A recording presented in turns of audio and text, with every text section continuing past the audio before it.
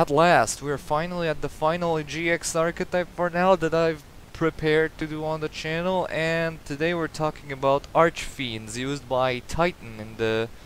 well, first he was a hired mercenary in the show and then later become one of the 7 Stars assassins. And yeah, he used Archfiends, which could be a precursor to, in some form or fashion, to Synchro Up Psychics, as in they require life points to function. So anyway, let's start up with the first monster, that being the level 2 Vile Pawn Archfiend. The controller of this card pays 500 life points during each of his or her end phases. This is not optional. When this card is targeted by the effect of a card controlled by your opponent, when resolving the effect, roll a 6-sided die. If the result is 3, negate the effect and destroy the opponent's card. As long as this card remains on the field, your opponent cannot attack any Archfiend monster cards on your side of the field except Vile Pawn Archfiend. Now, this actually sets up the basis for several cards in the archetype, as in the first wave of support for this archetype were known as the Chess Archfiends, because Vile Pawn Archfiend is of course based on the pawn figure of chess. And yeah, paying 500 life points to, you know, just be there. And yeah, having non-targeting protection, which is for the time actually pretty alright, pretty nice to have, especially on a level 2 monster such as this one. Yeah, but the thing about this is that the result specifically needs to be 3 in order to get the protection off of this thing, because we don't want as generic results as Snipe Hunters from 2 to 5 in order to maintain the protection going. And as for the last effect, we don't have a solar flare dragon going on because it doesn't say except this one. Meaning, if you control 2 Vile Pawn Archfiends, your opponent can simply choose which one to attack, and he's not prevented from attacking in other ways. Anyways, as impressive as he is for the time of his release, he's not worth running because he is just pathetic in every sense of the word, and we'll see later on that the archetype offers much better playmakers and combo pieces. Those being not the chess Archfiends, but the newer later support, which we'll get into later. And next up in the chess lineup we have Dark Bishop Archfiend. This one's a level 3 with 300 attack and 1400 defense, and the controller of this card is paying 500 life points during each of his or her standby phases. This is not optional. When an Archfiend monster card on your field is targeted by the effect of a card controlled by your opponent, when resolving the effect, roll a 6-sided die. If the result is 1, 3, or 6, negate the effect and destroy the opponent's card. Now this one is miles better than Vile Pawn Archfiend because it isn't limited to himself, and the die results can be 3 numbers instead of 1, which is basically miles better than the than Vile Pawn Archfiend. But the thing is, he does not have any additional effects of his own, so he might be considered a bit of a risque choice, and well, a tech choice in general to consider running. So yeah, their next monster is Deathrook Archfiend, which is the representative of the rook piece in the chess game, and his effect is a bit different. This card controller pays 500 life points during each of his or her standby phases. This is not optional. When this card is targeted by the effect of a card controlled by your opponent, when resolving the effect, roll a 6-sided die. If the result is again 3, negate the effect and destroy the opponent's card. When a Terror King Archfiend on your side of the field is destroyed and sent to the graveyard, you can send this card from your hand to the graveyard to special summon Terror King Archfiend from your graveyard. Okay, so while he's on the field, he's basically no worse than Vile Pawn Archfiend. He has a bit of a higher defense than him, but overall he's not very good. But his hand effect is actually pretty unique, but not in a good way. It only activates when a specific Archfiend monster, which we'll get into later, much later, in fact, is destroyed only by, well, it doesn't have to be destroyed only by battle. I thought it was only by battle, but yeah. Overall, if you run that thing, you could make run a few copies of that, but that the monster it protects is rarely ever ran, so neither is this one. Stepping into the new support for a short while, we have Archfiend Heiress. If this card is sent to the graveyard because of a card effect or being destroyed by battle, you can add one Archfiend card from your deck to your hand, except Archfiend Heiress. You can only use this effect of Archfiend Heiress once per turn.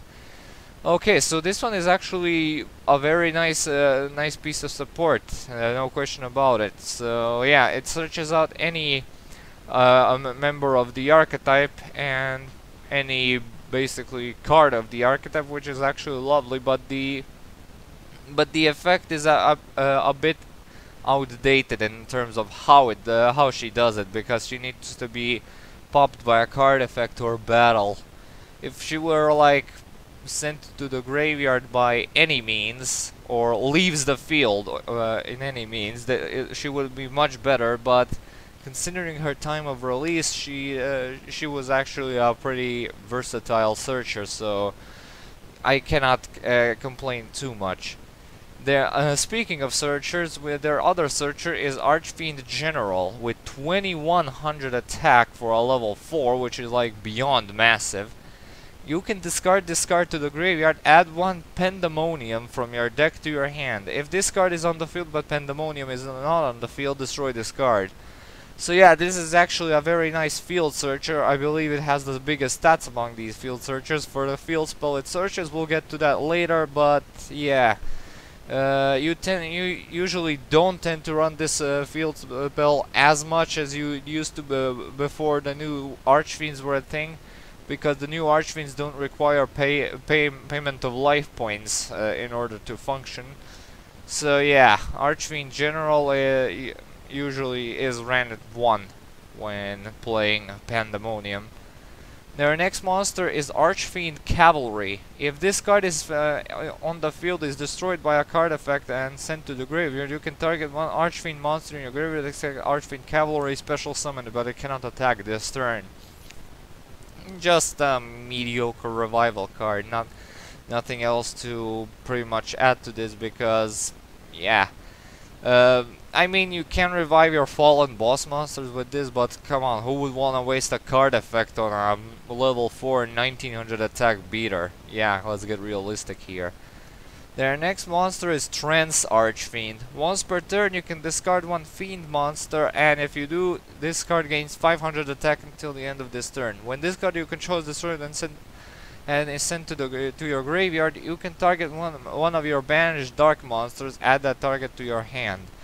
Okay, the archetype doesn't offer much setup tools in order to set up the in order to even banish cards from the graveyard, so I am not even sure what the purpose of the second effect is supposed to be, and the first effect is outdated as it ever could have been, so yeah, not worth running at all in an Archfiend deck. Returning to Chess Knights a bit, we have Shadow Knight Archfiend, which represent, of course, the knight piece, or the horsey as I like to call him. The control of this card pays 900 life points during each of her end phases. Or his. Okay, this is not optional, of course. And when this card is targeted by the effect of a card you're controlled by your opponent, when resolving this effect, roll a 6-sided die. If the result is, of course, again 3, negate the effect, and if you do, and destroy the opponent's card. The battle damage this card inflicts to your opponent is halved. Okay, so I guess I could actually call this one the worst one, even ignoring Wild Pawn Archfiend for a second there. The life point page is the highest for now, almost a 1000 life points page, and the targeting protection, of course, you have to land a very specific single number. And why the hell is all damage this thing inflicts halved? Yeah, this was back in the day when monsters with 2000 attacks were considered an immense beast, so they had to be restricted with vile powers and anything to help the poor meta from getting its skin teared, getting its skin teared very quickly. So yeah, Shadow Knight is the embodiment of that, and it's not a very good card in general, and I actually don't consider it worth running. Their next card is the Infernal Queen Archfiend, the Queen counterpart of the Chess Archfiends. It has 900 attack and 1500 defense, fire monster, and this card controller pays 500 life points during each of his or her hand phases. This is not optional, and this card is targeted by the effect of a card controlled by your opponent. When resolving the effect, roll a 6-sided die. If the result is 2 or 5, negate the effect and destroy the opponent's card, as long as this card remains face up on the field. During each standby phase, increase the attack of the one Archfiend monster you control by 1000 until the end phase. Okay, back in slower variants, this was very acceptable to run, because the 1000 attack could be a bit tricky for the opponent at the time to, you know, get over, but nowadays this is actually a very slow boost, so I am actually don't consider this worth running. And now for the monster that was mentioned by Deathstroke Archfiend, we have Terror King Archfiend, which is the king counterpart of the Chess Archfiends. It's a level 4 with another 2000 attack, and this card cannot be normal summoned or flipped summoned unless an Archfiend monster card is on your side of the field. This card's controller pays 800 life points during each of his or her standby phases, and this is not optional. And when this card is targeted by the effect of a card controlled by your opponent, when resolving the effect, roll a 6-sided die. If the result is 2 or 5, negate the effect and destroy the opponent's card. The effect of an effect monster that this card is destroyed as a result of a battle are negated. Okay, so the last effect basically shuts down the graveyard effects, which is actually a huge deal nowadays, but again, this is actually a very outdated beatstick with not so good overall effects. If we ignore the second effect, requires 800 life points to pay to maintain him on the field unless their field spell is up. We'll get to that. And it cannot be normal summoned or set unless you control another Archfiend monster, which is a huge brick nowadays. And overall, if you actually prefer running him, you'll have to run some very specific archetypal support, which is a bit too far and off in between. So yeah, run by preference. Next up we have Pandemonium Watchbear. As long as this card remains face up on your side of the field, Pandemonium on your side of the field is not destroyed by your opponent's card effects. Neat idea, we'll get to their field spell soon, but the monster itself is a very frail level 4, so I have no idea what the hell were they thinking when they made this. Sure, 1800 defense is kinda decent, but not as decent to warrant running this at 2 or 3. Their next monster is their first tribute monster, Mist Archfiend. It's a level 5 with 2400 attack and 0 defense, and you can normal summon this card without tributing. Once per turn, during the end phase, if this card was summoned this way, destroy this card. If you do, take 1000 damage.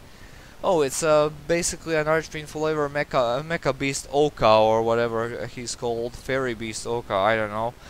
And yeah, continues with the life point burn legacy of the card, but yeah, this is most likely used as a OTK enabler or final Cowboy for Game card equivalent to Archfiends, and I know it works pretty well, but Yeah, I would actually prefer you running the regular cowboy, cowboy that is, if you want to enact the cowboy for game status in Yu-Gi-Oh! But yeah, um, overall this is a preferency card if you want to consider it running. So yeah, run by preference.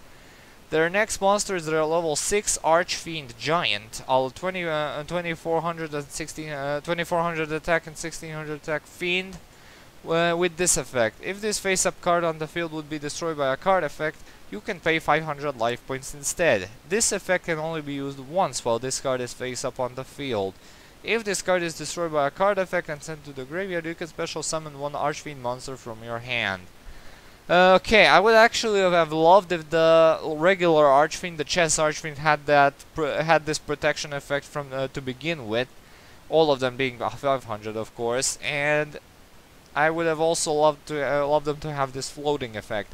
But no, they save it for a level 6 beat stick, which is not usually you not usually tend to run in this deck because there are so many better options here. So yeah, it's not gonna matter in the long run.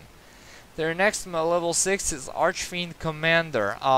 Fiend with 2500 attack and 1200 defense, some Summoned Skull nostalgia there.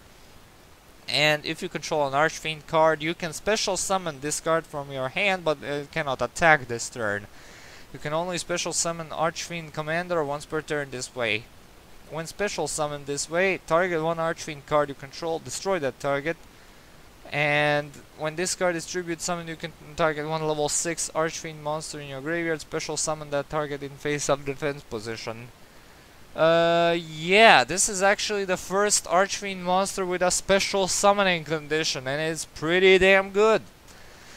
However, I find it very bizarre. Why would you want to destroy your why you have to destroy your Archfiend cards when you summon this card this way by the way of special summon?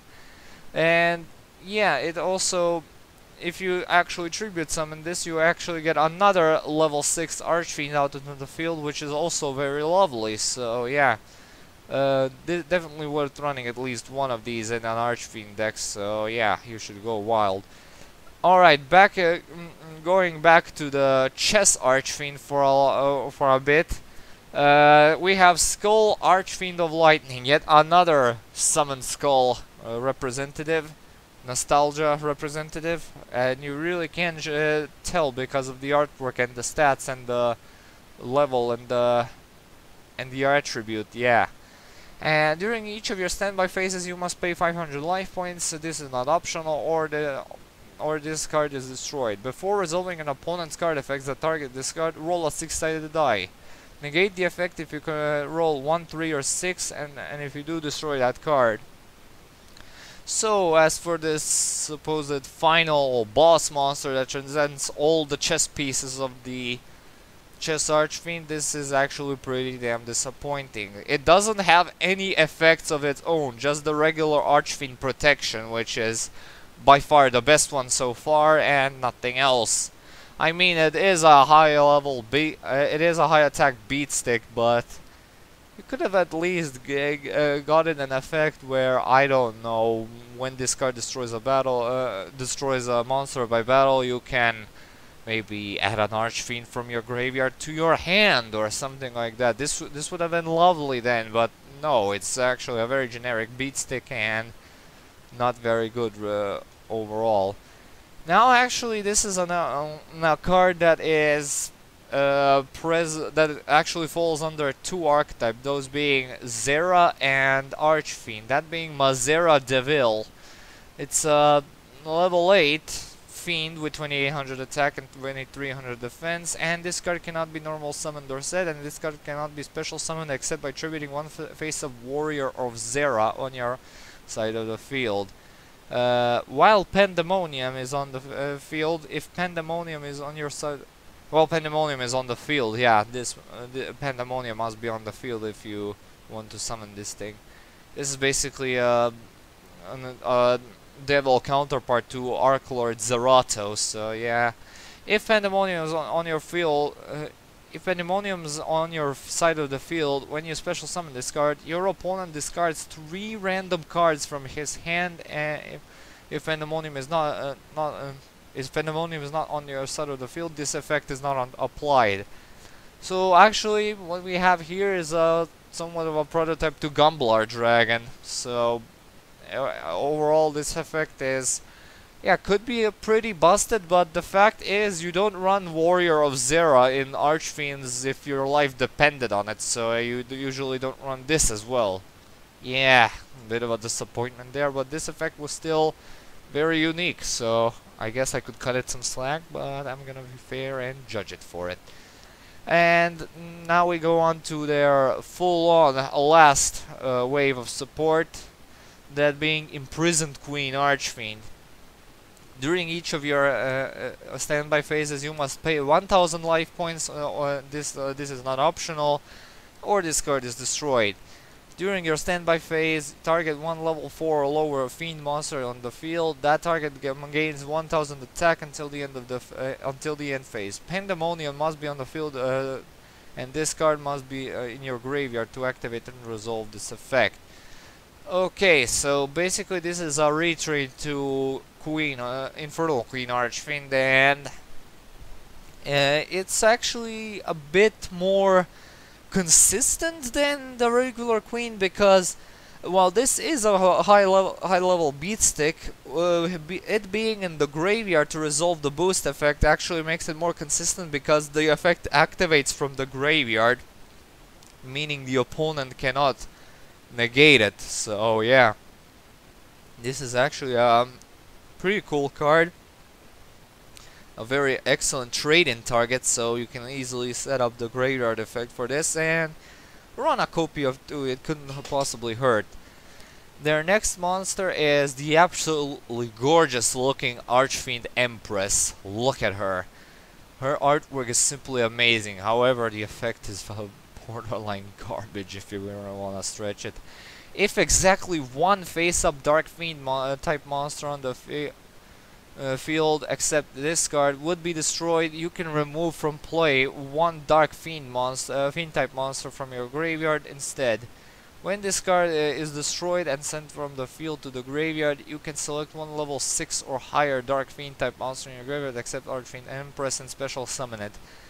So, for an artwork this gorgeous and kick-ass, what you get is, well, so far the only effect that conjuncts well with Trans Archfiend, resummoning when she's destroyed.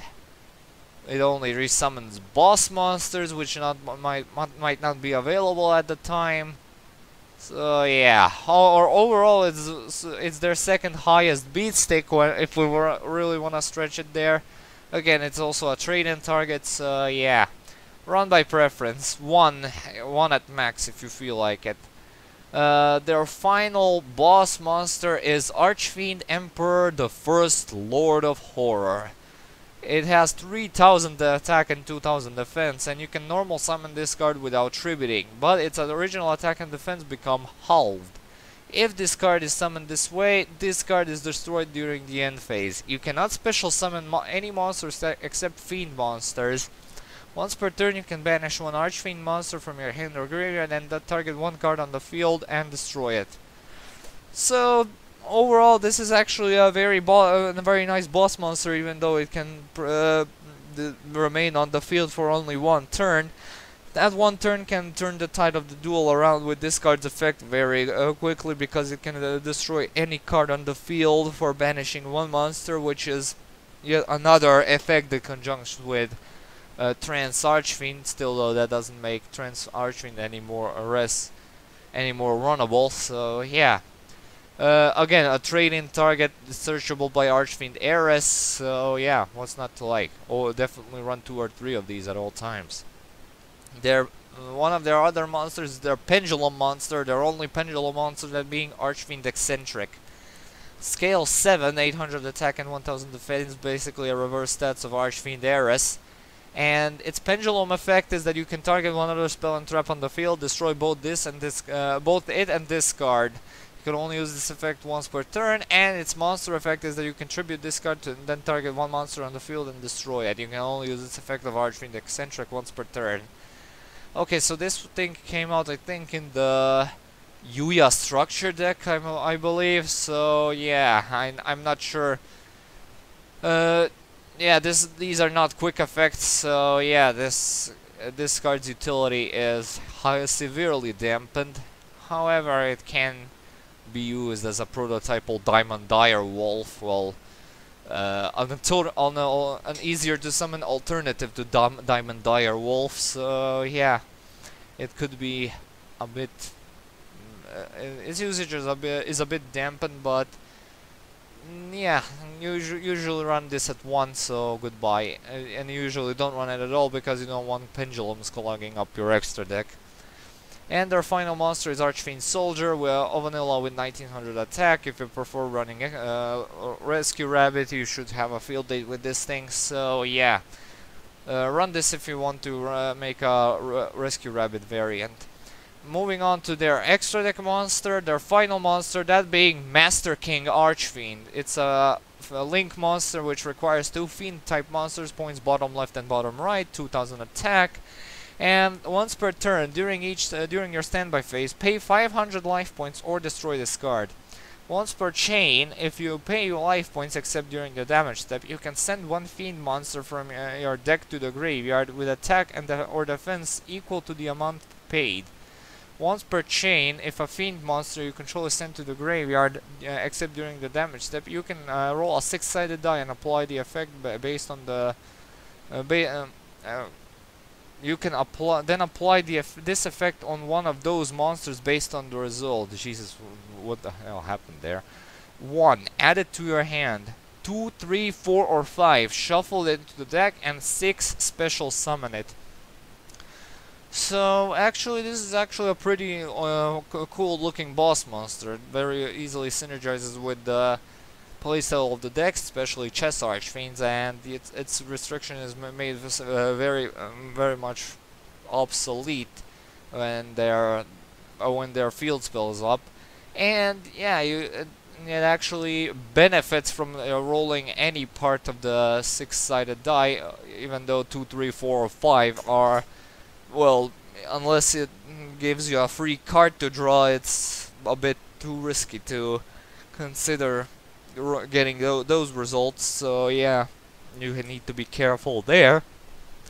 So yeah, Master King Archfiend is usually ran at 3 at all times in any Archfiend build. So yeah, go wild with him, I say.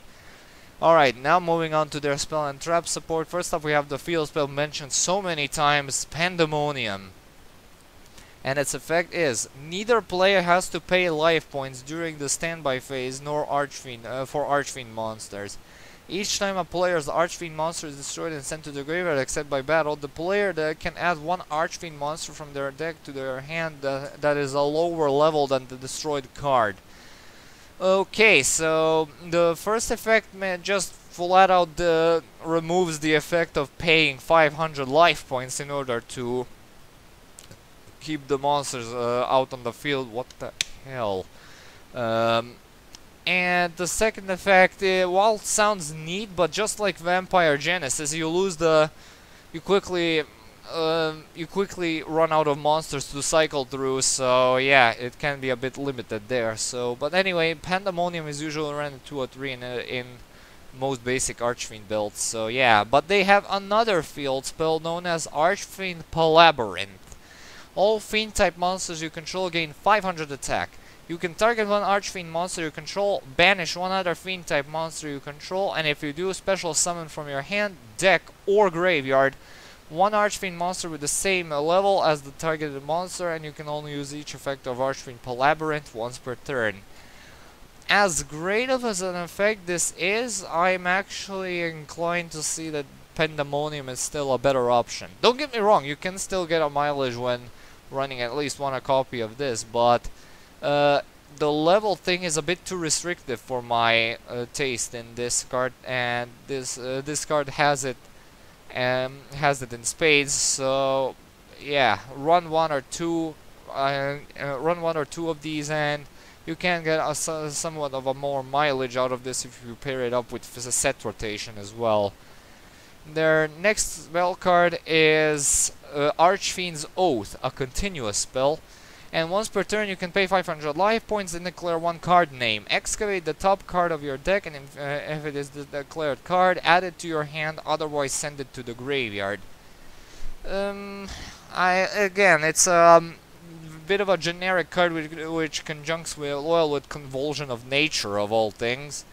But Archfiends really don't benefit much from this kind of effect, so I don't really see much use in running this, so yeah. Run by preference. Next up we have the equip spell Falling Down. Activate this card by targeting an opponent's monster. Equip this card to it, take control of it. Destroy this card unless you control an Archfiend card. During each of your opponent's standby phases you take 800 damage. This thing is not, the last thing is not meant to matter in the long run, since you most likely are gonna tribute the monster you were taking control of in order to summon a monster or to maybe trigger some effects, anything basically to get rid of it, to make you escape the paying of 800 life points. So yeah, again on the gimmicky side, so yeah, I would advise running one or two of these. Next up we have their final spell card, Checkmate. Tribute one Archfiend monster on your side of the field. During this turn, one Terror King Archfiend on your side of the field can attack your opponents directly this turn. Or you can be not a complete idiot and just run Infected Male instead. How handy.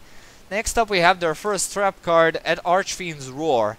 Pay 500 life points, then target one Archfiend monster in your graveyard, special summon the target. It cannot be tributed and destroyed during the end phase of this turn. Okay, so basically you summon this thing in order to make extra deck plays, basically, since you cannot tribute it to summon their high attack beaters, and it is their archetypal monster Reborn, so I would advise running 3 of these. Next up we have the continuous trap card, Battle Scarred.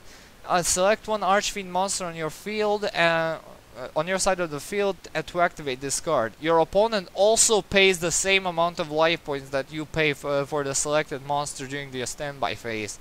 If this card is removed from the field, destroy the selected monster, and when the selected monster is removed from the field, destroy this card.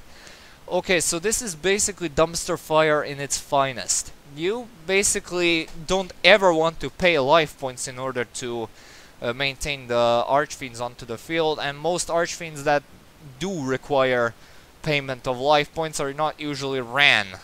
So, some of the better ones are, but most of them are not. And seeing as the Pandemonium is a thing, yeah, sorry buddy, but I'm not interested. You don't ever think about running this unless you think it's cool to be in 2003.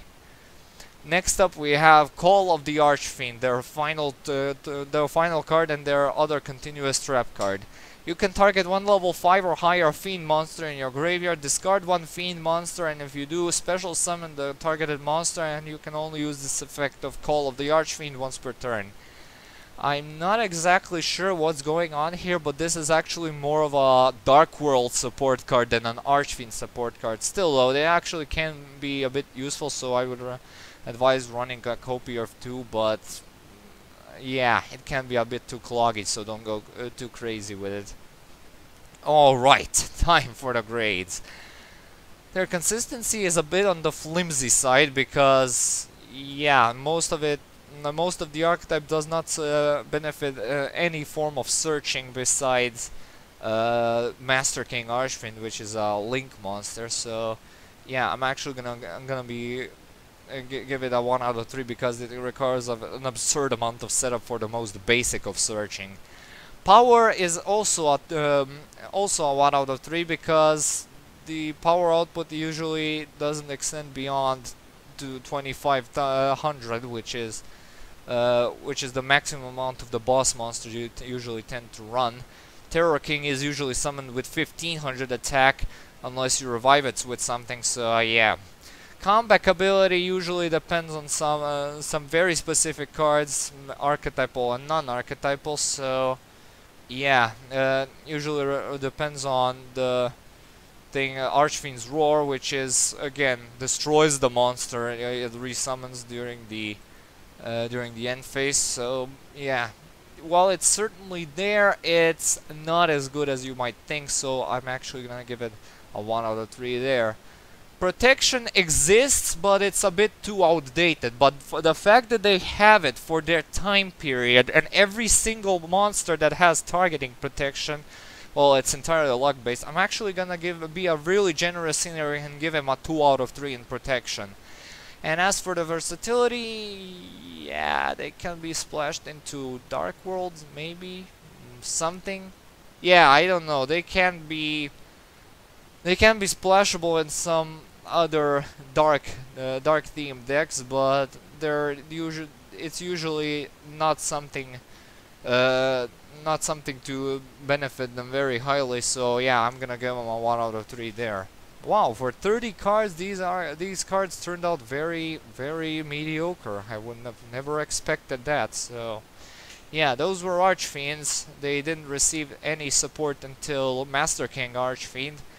And yeah, I'm not sure if they will ever receive any other support. Well, Master King Archfiend is one thing, but other stuff is something that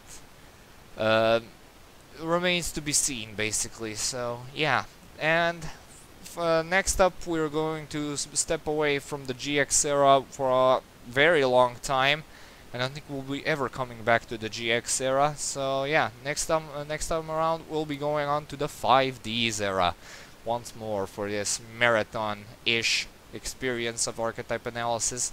Thank you so much for watching. Stay tuned for more vids, and updates coming. Like and subscribe, and as usual, I'll upload the next vid whenever I can. See you all. Have a good day and peace.